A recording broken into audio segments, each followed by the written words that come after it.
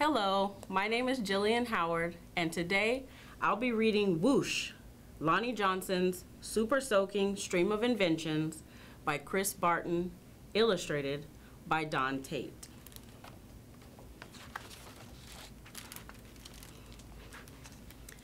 Every day brought a challenge for young Lonnie Johnson, the challenge of finding space for his stuff. 6 Johnson kids were squeezed into their parents' small house in Mobile, Alabama. Lonnie would have loved a workshop of his own, but there just wasn't room. There was nowhere to keep his rocket kits, bamboo shooters, rubber band guns, erector set, go-kart engine, bolts and screws, and other spare parts his dad let him bring in from the shed, and various other things had hauled back from the junkyard. Lonnie loved building and creating. Ideas for inventions just kept on flowing. He learned how to make rockets from scratch. Kids at school gathered to watch Lonnie launch them. And he learned how to make rocket fuel. When it caught fire in the kitchen, Lonnie's mom didn't make him stop. She just sent him to work outside. Lonnie wanted to spend his life designing things, building things, and getting them to work. He wanted to be an engineer. However, Lonnie took an exam that said he would not make a very good one. His dream had been challenged. Lonnie was discouraged, but he knew that whoever had graded his test hadn't met Linux. Inspired by a TV show, Lonnie had built his own robot. He had made it out of scrap metal and named it Linux. Compressed air cylinders and valves allowed Linux's body to turn and its arms to move. The switches came from an old, broken jukebox.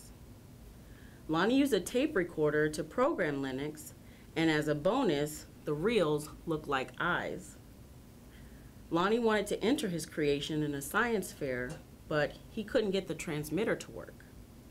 Without it, Lonnie couldn't send commands to Linux. Science fairs came and went. Lonnie missed one, and then another, until he got an idea. Now, Lonnie may or may not have asked before he borrowed his little sister's walkie-talkie, but it fixed the transmission issue. His school's team took freshly finished Linux to a 1968 science fair at the University of Alabama, where only 5 years earlier, African American students hadn't even been allowed. Having to compete in a place that still wasn't very welcoming, now, that was a challenge with a capital C. Against other schools from all over the state, Lonnie's team won first place. Soon, Lonnie left home to go to college at Tuskegee Institute, where he stood out as a self-confident, insightful, creative thinker. He stood out as a student who asked the right questions, precisely defined problems, and formulated solutions. And he stood out as a guy who built his own booming sound system out of cast-off electronics. It even had lights that flashed in sync with the beat. Lonnie sometimes studied right in the middle of his own parties. The extra studying paid off. He became an engineer after graduation, and that took him beyond Alabama, way beyond. When NASA was sending an orbiter and probe called Galileo to Jupiter, the space agency needed to ensure a constant supply of power to the orbiter's computer memory. The engineer who had to figure out how to do this was Lonnie. His challenge was to come up with a lightweight backup system able to keep essential functions going in case the main power was lost. It wasn't easy. It wasn't obvious, but Lonnie found a solution. Some at NASA's Jet Propulsion Laboratory doubted his idea would work. Lonnie convinced him it would. He was right. As it photographed Jupiter and its moons, Galileo was supported by the power package that Lonnie designed.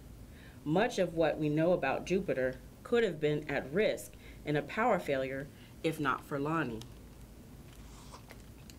Ideas for other problems to solve just kept on flowing. They flowed whether Lonnie was working with hundreds of people at NASA or up late tinkering with his own inventions in, finally, his own workshop. Lonnie knew the world's millions of refrigerators and air conditioners needed a new cooling system, one that didn't use R12, a chemical that was bad for the environment. To test his idea, he made a pump and nozzle, connected them to the bathroom faucet, turned on the faucet, turned on the pump, and then, whoosh! The stream that blasted across the bathroom was so powerful it created a curtain-swirling breeze. It also gave Lonnie an idea for yet another invention. This, he thought, would make a great water gun. First, he had to find or make the parts, including a pump small enough for a child to handle. Then he had to glue the parts together into a prototype, an early version with room for improvement. Finally, Lonnie tested his strange-looking squirt gun at a picnic. Cut. Let's do that one over. This one? Should I read this page again? Mm-hmm. Okay. So, the stream that blasted across the bathroom was so powerful it created a curtain-swirling breeze. It also gave Lonnie an idea for yet another invention. This, he thought, would make a great water gun. First, he had to find or make the parts, including a pump small enough for a child to handle. Then he had to glue the parts together into a prototype, an early version with room for improvement. Finally, Lonnie tested his strange-looking squirt gun at a picnic.